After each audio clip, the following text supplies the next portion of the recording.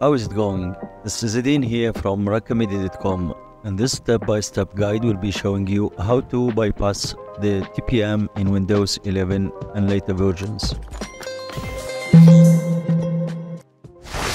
Welcome back. First of all, we advise you to erase your disk or wipe it using various software in the market. We recommend using Kill Disk as we are erasing ours with it, one of the most efficient erasers. When finished, you move on to the second step, which is to boot in from your USB device. If you have problems booting correctly from your USB, you can check the links below the video, which will be providing you with the step-by-step guide on how to prepare your USB and set up bootable Windows ISO on it. Good, we have booted properly into our USB, and as you can see here, the Windows version. Just select the language, time and currency format and the keyboard, and next we hit the install now. Wait a few seconds. Good, and now we are redirected to put in our product key and to proceed. You can just hit I don't have a product key for now. Right, next you choose the version you want to select. We have different versions. We'll opt for Windows 11 Pro. After selecting the version you want to, just hit next. Well, voila, the message that you will receive if you have not already bypassed the TPM, which is this PC doesn't meet the minimum system requirements to install this version of Windows. And you are provided with a link. You can check for further details, which will inform you that your device is not TPM enabled, and the setup will freeze there and you cannot go any further. To bypass this message, we need to hit the Shift plus F10. Hit the Shift button in here, and at the same time press the F10. This will open the CMD on your device. Right,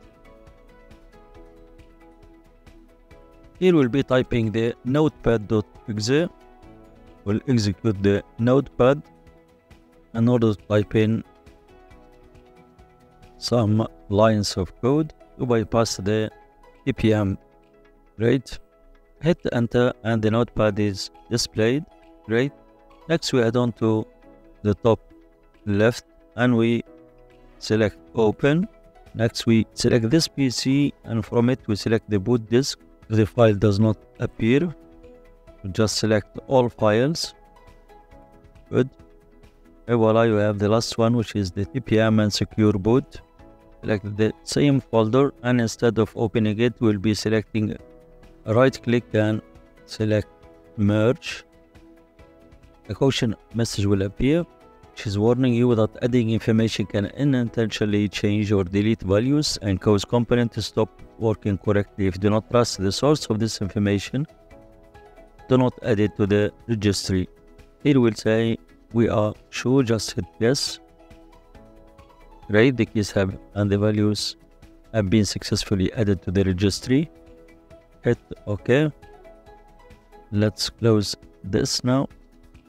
We have ended also with the finished also with the notepad. Great, now we can proceed with the installation as usual. Hit next. As you can see here, we have the license terms, acceptance.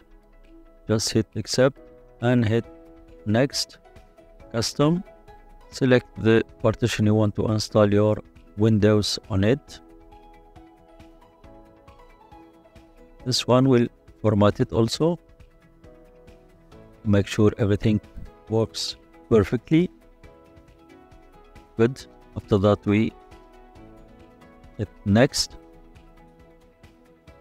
And voila, your Windows installation has proceeded and it is starting properly. You need to wait until it finishes,